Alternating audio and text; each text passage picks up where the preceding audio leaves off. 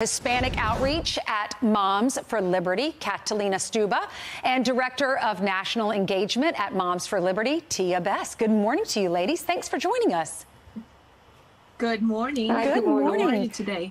Well, I'm doing well. We have so many new candidates that have jumped in the race. We have more we're expecting next week. What exactly are you looking for in a candidate? Catalina, I'll start with you.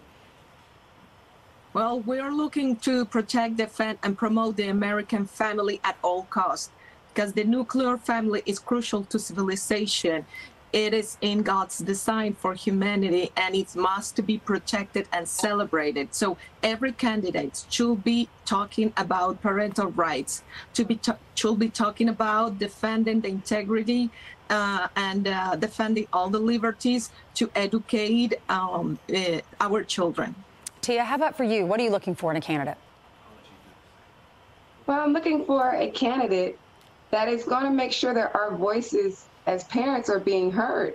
I want to make sure that our voices don't just count every 4 years, that parents have a right in schools. What does your shirt say? I'm not a mama bear, I'm the mama bear, and that's Miss Mama Bear to you. That's right. Well, Miss Mama Bear, I really appreciate you standing up for the kids, because it is important what they're learning in school. What exactly stands out to you? I mean, I think of the state of Virginia. We all think of the state of Virginia because we watched what happened in that election.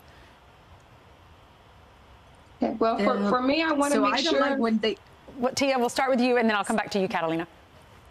Oh, sorry.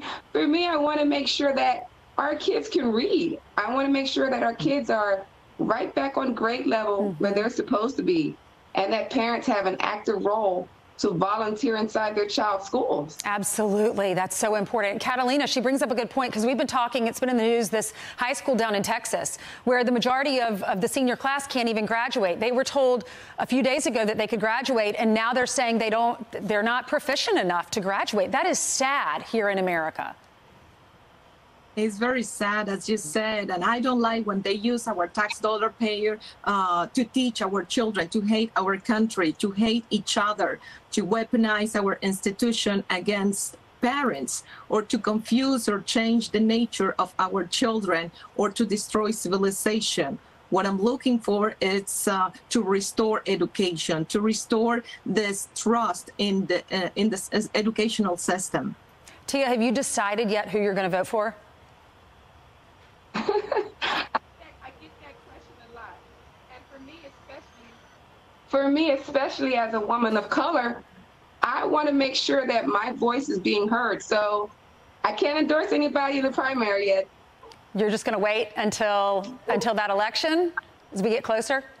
Of course, it'll be a surprise. Okay. Catalina, how about you? Well, I will vote definitely for a candidate who respects parental rights, who is ready to defend the family institution and the American values. I think we have some quite good candidates so far in the Republican Party, and we saw how Donald Trump and Governor DeSantis, they are fighting for defending children already. So we're going to continue our fight, because we do not cooperate with the government, and we are not going to teach our children to be victims, but to be victors. Catalina and Tia, thank you so much for joining us. Great talking to y'all. Thank you. Bye, ladies. Thank you. And you can catch Sean Hannity. We mentioned President Trump. He's going to sit down with President Trump tonight for a town hall. They're both in Iowa. That's going to be at 9 o'clock tonight Eastern Time. Okay.